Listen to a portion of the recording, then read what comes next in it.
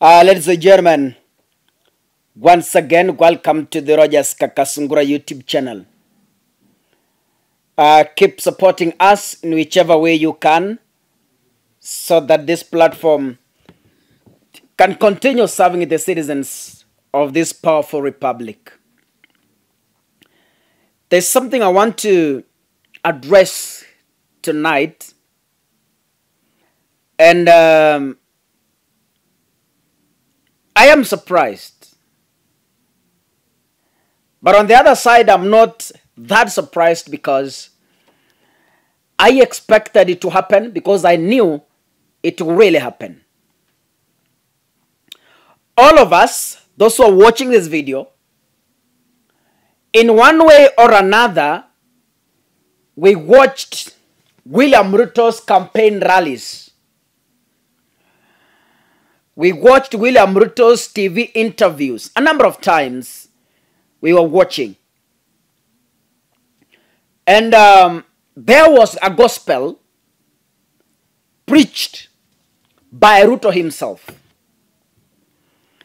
And the gospel was, if we take power, our officers will not be used to intimidate our opponents. He said it categorically. He said, the DCI is being used to intimidate me. That is the Kinoti. You remember? Remember George Kinoti? Several times, Ruto could fight with Kinoti verbally. Several times Ruto attacked Kinoti. And he was telling the people of Kenya how Kinoti is being used by the Jubilee government to taint William Ruto's name. There are so many videos I can't play and finish. That's why I decided to just give an highlight, because at one point, you also watched. During Kene's burial, there was a police officer who was working in William Ruto's office. During the burial day, Ruto, the deputy president by then, said categorically in public that George Kinoti is being used by President Uhuru Kenyatta to taint William Ruto's name ahead of the 2022 general election. And in return, several times, Ruto promised that in my government, public servants will never be engaged in politics. In my administration, the DCI will not be used to blackmail and intimidate other politicians. He swore to the Bible several times. He swore. In church, in political rallies, that is what he said. Now, ladies and gentlemen, I don't know if really these guys flash back what has been happening in the past regime. Whatever they hated most, they are exactly walking along that path. Kumbe, mtu anapolia ni nafasi hajapata ya kutenda anayotendewa. Sijui kama unanipata. Ukiona mwanafunzi anayelia shuleni kwamba amechapa na walimu, huyo mwanafunzi siku moja awe mwalimu atachapa zaidi kuliko waliokuwa wanamchapa. I don't know if you have ever studied this. Wale wanaolia kwamba serikali ni inaiba, ni nini. When Ruto was outside government, by then, okay, alikuwa DP lakini alikuwa amewekwa nje kidogo. He could complain massive theft, massive corruption in Uhuru government. But then, The same Ruto who was complaining is the same person spending an annual budget allocation in just 6 months. Yaani budget inafaa kutumika 12 months, yeye ameimaliza in 6 months, bado anaitisha 5 billion. Kila mtu ni mwizi, ni nafasi haijapatikana. Kila mtu ni mwizi. The question we are supposed to ask, who has stolen more? Not who is stealing and who is not. The question is, who has stolen more? Because after all, kila mtu ni mwizi. So, na niseme hivi. William Ruto, serikali yake ya Kenya Kwanza, imekuwa ikikimbiza sana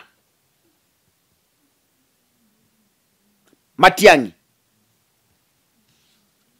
Na wanasiasa wa Kenya Kwanza wamesema several times in the Kisii political WhatsApp groups that vita ya Matiang'i na Ruto is 100% political. There's somewhere I'm driving to. Sijui kama unanipata. Ruto kupiga Matiang'i ni kisiasa, sio ukweli. It's not like Matiang'i alifanya makosa. It's not like Matiang'i ameiba. It's not like Matiang'i ni nini. Ni kwa sababu ya siasa. They want to intimidate Matiang'i so that he can join them. Now, after wamekimbiza Matiang'i, wameleta kesi, wametumia DCI, wale DCI walisema kwamba hawatatumiwa. Sasa Kenya Kwanza inawatumia, wameita Matiang'i, wamemwandikia kesi, wamemwandikia mashtaka, ameenda DCI, wamemweka pale for 7 hours, they don't want to listen to him. And so much drama, which William Ruto himself said serikali yake haitafanya.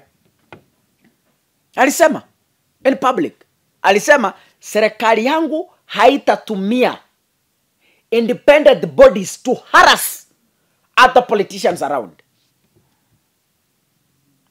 especially the DCI.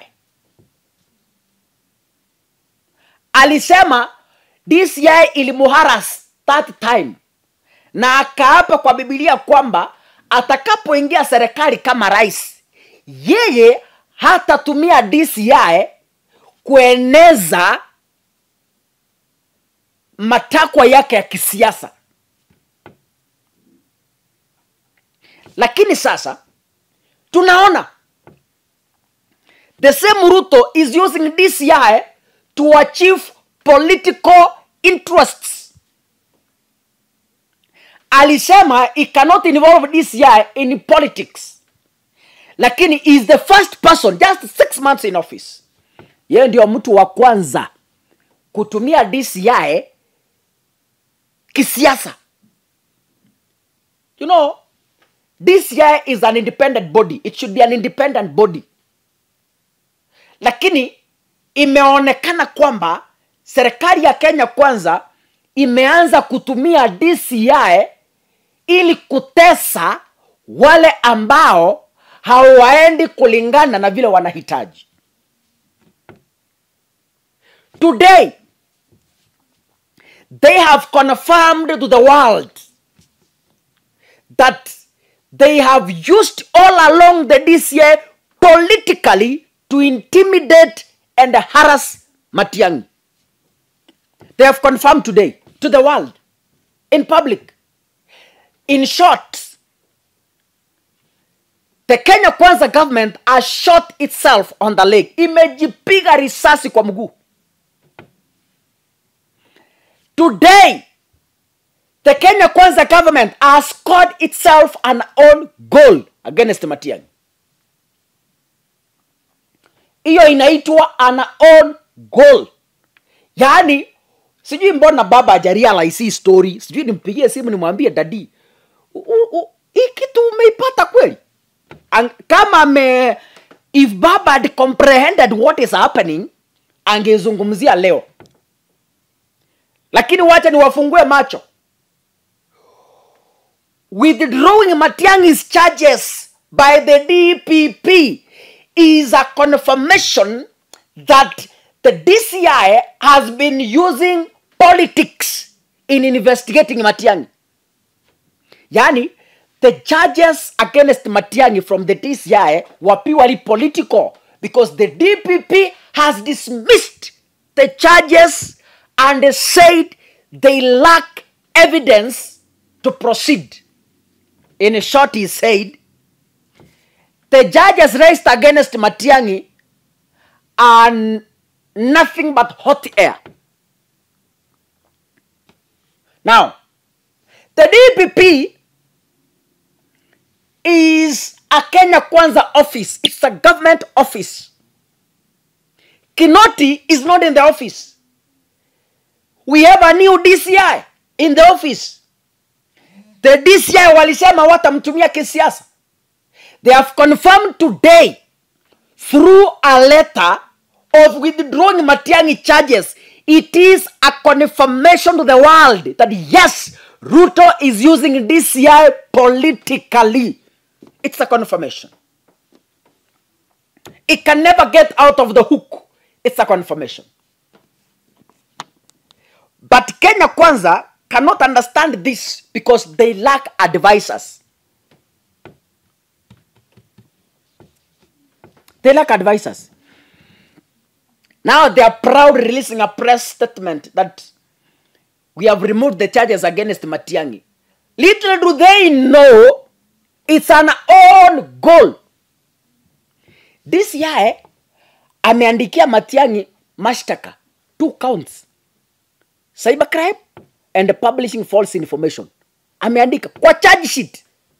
Niliwaonyesha hapa wakati Matiang'i alikuwa kwa DCI. Walikuwa wametengeneza mpaka charge sheet ya kumpeleka kotini. Kama sio Uhuru alipiga simu, Matiang'i angepelekwa kotini. Lakini leo wanatuambia kwamba okay, ofisi ya DDP inaambia ofisi ya DCI kwamba whatever you brought before me was hot air and political. Let Matiang'i stay. Sasa wanapiga kifua, oh, tumeokoa Matiang'i, oh, Matiang'i is now a free man. Yes, Matiang'i is a free man, but guys, you've scored yourself an own goal.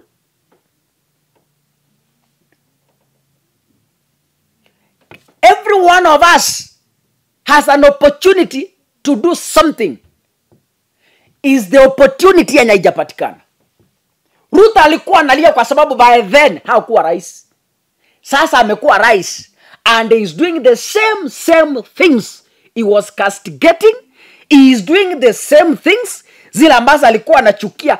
Kumbe ni nafasi hakukuwa amepata. Sasa ameipata na sasa amerudi kwa matapiko ya serikali ya Jubilee.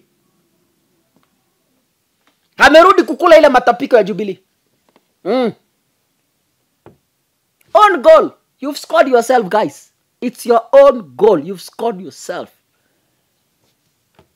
Mlikuwa mnasema matio, DCI inatumiwa kisiasa kunimaliza. Oh, DCI wawachane na siasa. Oh, Kinoti awachane na siasa afanye kazi. Oh, Kinoti sio mwanasiasa. Oh, nini. Wewe sasa, mbona unatumia DCI kueneza chuki yako ya kisiasa na Matiang'i? Mbona? I know so many Kenyans didn't know this. But then, mimi nimekufungua macho. God bless you. Asanteni sana. See, if there is a dangerous government that is going to wrongly use public servants, is the Kenya Kwanza. Mark my words. If there is a dangerous government that is going to politically use independent bodies, including the judiciary, is this Kenya Kwanza government. Mark my words and you shall see it. God bless you. Thank you so much.